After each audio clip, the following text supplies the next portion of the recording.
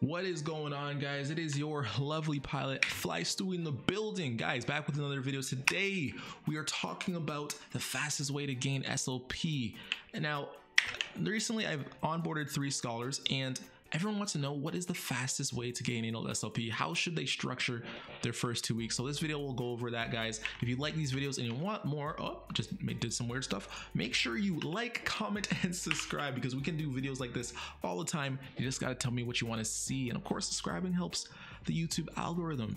So the first thing that I would say when you're starting out the game and you just want to know, okay, what should I focus on in the first weeks? What should I really go for? How do I get my scholar or my SLP to that next level? Let's select the team here. What you want to do in your first 2 weeks, number one, is really focus on adventure mode. That's because the way the game works is when you first start and you have 3 axes, you'll probably only have 20 energy as it's shown up here, and you need energy to get experience points. Now, literally, just because your energy is finished though doesn't mean you can't still earn SLP. You can hit SLP when this hits 0, but you can't gain experience after. So how do you use that as your advantage? So once your energy is done, you probably want to focus on just gaining SLP. So when you have energy, remember, you only gain experience points when you win.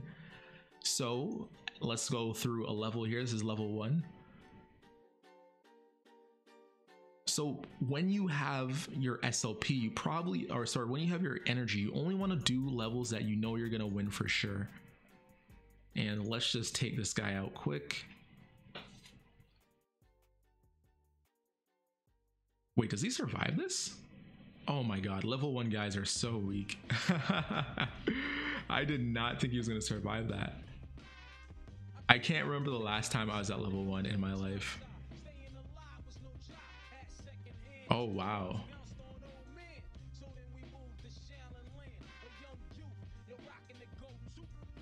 All right. So typically, when you're doing a team, right, your PvE lineup might look a bit different than your actual PvP lineup, right? And normally there's some teams that like they'll put their look at him attacking me.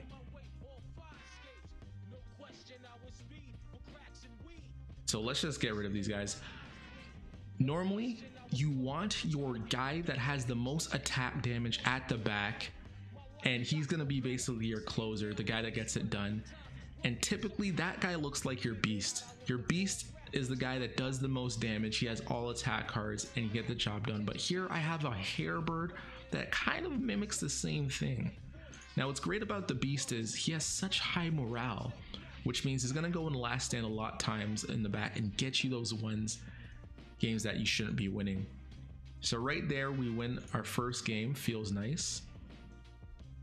And now remember, once you're able to do your daily quest, and you should always do your daily quest every day, once you're able to finish it, you can claim 25 extra SLP by just clicking here, right?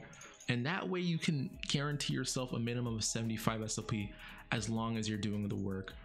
Now remember, the key to adventure mode is not necessarily trying to keep going up till the end. It's when you have your energy, you want to focus it on the matches you can win, right? Right here it tells you how much beast you're going to play in each level. So here's 3 here, here's 6 here, and there's some levels that are just naturally easier than others. So it tells you the main monsters you're going to fight against here. So here's a stone guy, here's this guy which is pretty strong, but here's a level that doesn't have a stone guy. So this level and this level, even though it has a stone guy, are relatively really easy levels to farm, especially in the beginning of the game. And typically you want to, once your energy is done, that's when you start doing the levels that maybe you have a bit more challenging, maybe it's a bit harder to go. But let's go through another level and see if my team can fight against people who have not 1 set of them, 2 set of them. Now I'm cheating a little because my back guy's at level 9, but sometimes that's a good way to level your other guys up. Reynolds says, yeah, just like the beast. So typically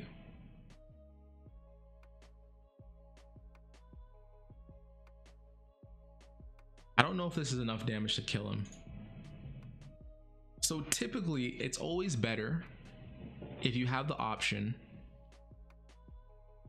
to kill the first guy, or sorry, eliminate him, make him go to bed, make him go to sleep if you can, versus just leaving him there to save up cards. That's because the first guy will do a lot of damage to your first guy, so it's really a kill or be killed situation.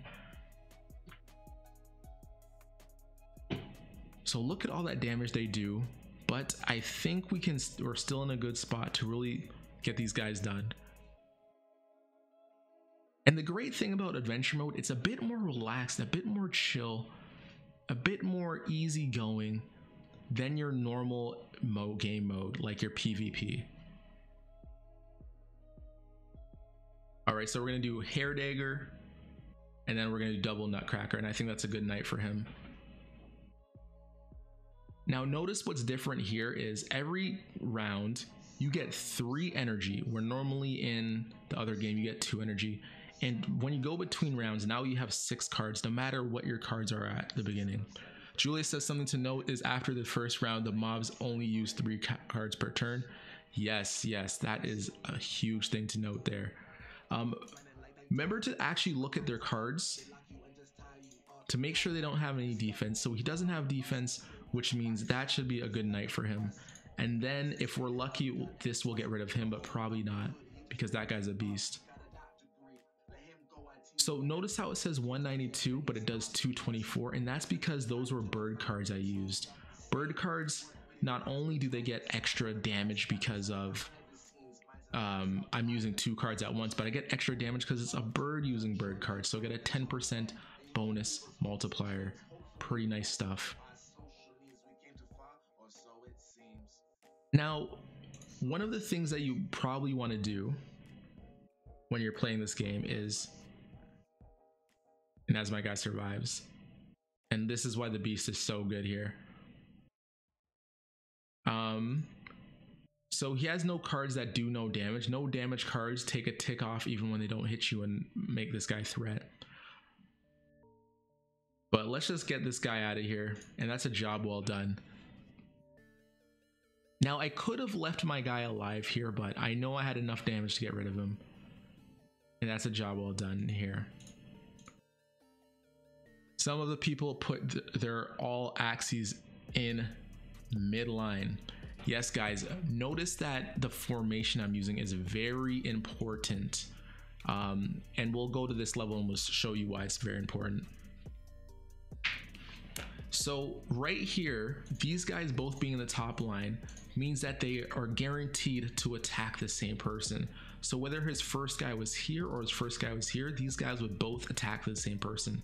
Now this guy here has a 50-50 chance of attacking either one, which is a decent strategy for the opponents, because that way if this guy's a high attack damage guy, he can't team up on this guy with these guys here. He has a 50% chance of hitting this guy. So what we're gonna do is we read the cards. Remember, I get a 20% or 10% bonus here. Here I don't, because it's a beast card, but I get a bit of bonus because I'm playing it in sequence with another card. And we're gonna D up our first guy here. So I didn't check, but look at this. He has defense, so he actually survives this. Nope, I lied. He doesn't survive. Come on, it's Flightcrew. So we're gonna get energy here.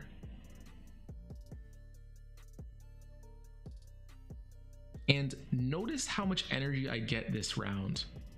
I get 3 extra energy. Now remember, normally in the normal game, you only get 2 extra energy, but here you get 3 because it's adventure mode. Okay, so again, it's always better to kill this or eliminate this guy if you can. Remember, he has defense here. He hasn't done any damage to me, interestingly enough, and that should be a good night for him. We're gonna D up a bit, and remember, we have 2 sets of bad guys to go through, so we get him gone here, and that way we have our defense. And look at this, big hit 1, big hit 2, has our damage bonus, and now we get to steamroll through this guy.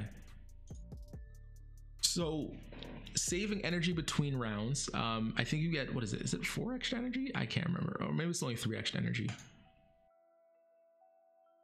So saving energy, you know, is definitely a bit good here, but realistically the only time you're ever going to be energy strapped is the first match. Now luckily I have a levels 9 guy, so these guys are really easy for me, but we're going to get rid of that guy. In my books, it's always better to get rid of these guys if you have the opportunity. And right there, we just steamroll through these guys. Look at this. Have you ever seen someone use triple nutcracker? 1 hit, 2 hits, 3 hits, and there it is. He gets no damage on me. Super high morale, 64. We're basically guaranteed damage. Now we're just gonna bulk up here because we can't get rid of him. He goes for the heal, that's fine. Double heal, that's super fine. And now, oh, can you believe it? We're about to win with 3 guys alive. This might be a Flightcrew first, a Flightcrew miracle, and it's a good night for him. No one can survive that. This is the LeBron combo. 1 hit, headshot, headshot, send that boy to the shadow realm, guys. And that's really all it's about, putting your heaviest guy in there, making sure you have the right lineup. Maybe make sure your heavy hitter's at the back, the guy with your most attack damage, making sure you have the right lineup. And look, we get some juicy SLP there, guys. And that's really the secret. So you're gonna grind probably adventure mode for your first 2 weeks of the game, right? And that's because once your guys are at high enough levels here, you can finish and get your 50 SLP rather quickly, because you'll be doing ruins up here rather than the ruins up here. And of course, when you're up here, some of them are like 4 to 9 SLP each ones. So you could finish adventure mode in the first 30 minutes. And after you use all your 20 energy on adventure mode, after 2 weeks, then you can really focus on arena. Now, when do you play arena and win these 5 matches? You probably want to use your 5 matches after all your energy is done. Even though you can gain energy from arena mode, it takes a lot of the pressure off playing arena matches when you know SLP is not on the line. So that's what I'd probably recommend. Ease yourself into the game, ease yourself into learning your team, and then 2 weeks or a week go by, then maybe start playing arena matches for some SLP. But that's a great video. If you have any questions, leave it in the comments below. I think we should do more of these, like how to gain SLP fast, because by the time your guys are level 18 and they're in adventure mode here, it's gonna be the opposite. Like, you're gonna be playing all your energy in arena, and then after you're done, you're gonna come in adventure mode, knock out like 6 games and get all your energy, and then come back here and get your SLP. But I think that's it for the video, guys. As always, it's been your lovely pilot at FlyStewie. Make sure to like and comment, because that's how we grow. But we gotta get out of here. Peace.